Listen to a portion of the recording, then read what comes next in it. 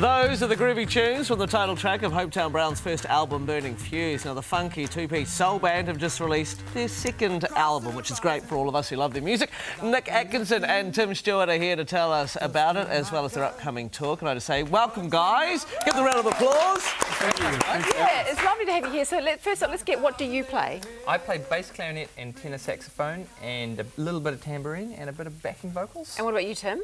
I sing and I play trumpet and trombone and do all the stomping and the clapping and drums and percussion. You do a lot of stomping. How many boots do you go through on average per year? Well, it's more than maintenance, you know. They know me at the shoe repair place. Can you re-heel these ones again? Yeah, I need new toes on them, because you do a lot. It's like, and it's really, I've seen you, and the floor, you know, you stomp hard. The floor is key. Yes, I've damaged some floors. I bet you have. But you know, don't worry. If you book us, I will look after you. That's right. Hey, well, and congratulations, boys. You know, 12 months between albums. I think that says a lot about the management of two people in a band. Because let's go back over a little bit of history. You initially met, we actually met at primary school, Primary did you school, two? we were 8 years old. I was living in Coromandel Town and moved to the Big Smoke, and Tim was this very urbane, sophisticated 8-year-old, and I thought, I've got to hang out with this guy. And you did, and then you were in Supergroove. You were the brass and Supergroove together. That's right. Yep. And, and then it's really just been continual, because song players, you have to play together all the time. So through all the years, we've always played together, and then it's just wound up like this. Well, I heard a rumour that you two had a little bit of a fight when Supergroove kind of fell to bits, and it took you a while to get back together again. If we're really honest, there probably were a couple of years where we didn't talk to each other. Yeah, it's true. It's true. The whole band went into complete dysfunction. Right. But now we're all like You're good. Yeah, but there's about 1 million of you in that band. It's hardly surprising. And we were 21 when this was happening. Yeah. So you went from like the million in Supergroove to a duo. What was the sort of gap between that happening? Well, our horn section is a band within a band, so we always were that unit.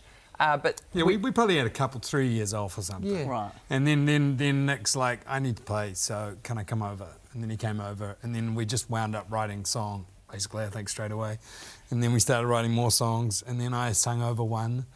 And then we just kind of kept going, and then you turn around and you've made 2 records. Well, it's so nice, so unique to have brass too. My son plays the trumpet, but there's not a lot of kids who are playing those instruments anymore. And they sound so cool, and you make them really, really funky. They're really hard work. So a lot of kids try them, and then they go, I'm going to go with the guitar. Yeah, maybe the drums, they sound cool, Mum. Yeah, and I won't have to play every day.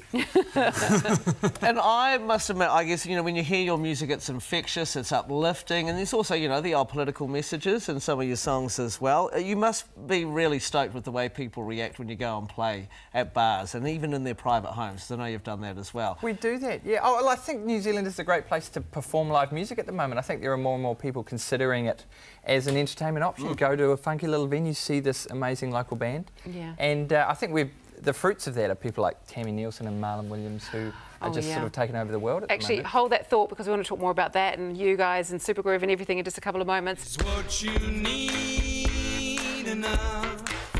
Is what you got too much for you to bear? What you Yeah, that is the Demanding Blues from Hopetoun Brown's last album, who are with us now this morning. Now, guys, where did the name come from, Hopetoun Brown? Well, I used to live on Hopetoun Street, and Tim used to live on Brown Street. Right. And so that was the genesis of it. And if you Google Hopetoun, you've got to spell it T-O-U-N, like the street. Yeah. It's not spelled T-O-W-N. No. And that's where the name came from. Well, it's actually good. It's good that you lived on nice-sounding streets. Yeah, we were very lucky. And we were really handy. Not So rural block RD1 or something. yeah, exactly. Schlachthof.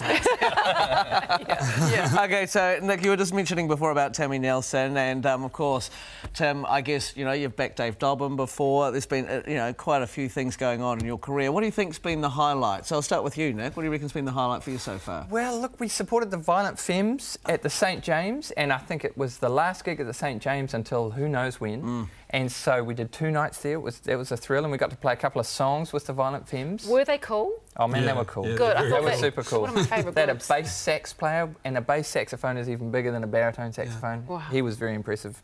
And playing with those guys, what a dream come Yeah. true. Amazing band. And also at the St James too. Yeah, It's really beautiful. nice. It was special. You mentioned Tammy Nielsen. She's sung a couple of songs with you on your last album. We wrote a song together.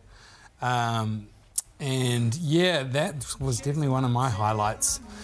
Tammy is just amazing to work with, and she sits at your dining room table doing her quiet voice, which can like shake windows out. Yeah, we've got just a bit of playing in the frames. background now. She sounds so and just beautiful, and stunning, and such a presence too. She's great. She's just she's got a really good groove to her, which she's just fun to sing with. Singing with her is like being on train tracks.